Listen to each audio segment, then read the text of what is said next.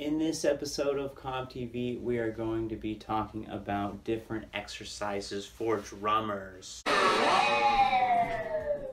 Yes, and be sure to like and subscribe for more epic content.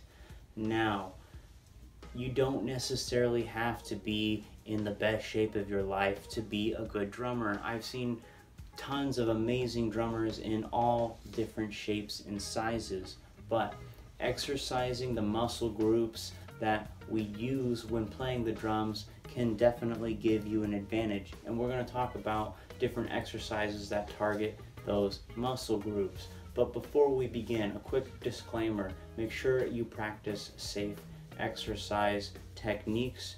Be sure to study the form. If you're new to an exercise, make sure you do it slow in front of a mirror to make sure you're doing it right. Drink lots of water, get plenty of rest, and eat lots of protein. That way those muscles can rebuild a lot stronger. And normally use a spotter when lifting heavy weights. Most of these exercises deal with light weights and longer repetitions, so you don't have to worry about that so much, but let's just get right into it. First, I'd like to tell a story of Ginger Baker, drummer for Cream.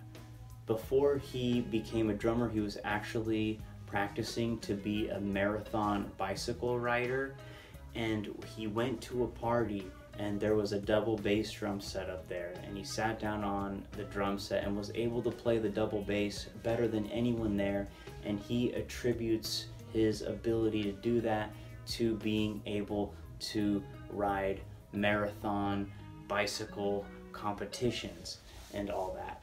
So bicycle riding or cycling on an exercise bike, 35 to 45 minutes I say, because we're also going for cardio here. A study was done on Clem Burke and his heart rate went anywhere between 140 to 190 BPM and burnt 600 calories in a 45-minute period, which is comparable to athletes, to professional athletes. So cardio is definitely one of the most important things a drummer may need, especially when playing a gig, a 45-minute to hour-long gigs, 7 nights a week.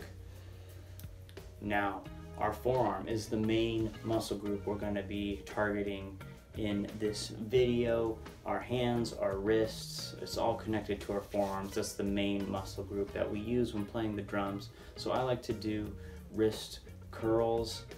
Be sure to keep your forearms straight when doing these. You can rest them on a bench if you need to, and also be sure to do your hands under the barbell and over the barbell. You can also do these with dumbbells. And speaking of dumbbells, dumbbell rotations work out the radius ulna, which we use when playing traditional grip, so that's definitely another great forearm exercise.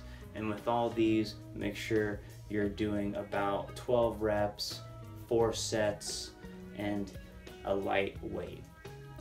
Now, the biceps. This is another part of the arm that we use when playing the drums, not so much as like the wrists, fingers, forearms, especially once you get into proper drumming technique, but the biceps are important. And this barbell bicep curl I like to do with, it's actually a reverse bicep curl, and it just gives you a little bit of an extra forearm workout. You'll definitely feel it on the top of your forearm.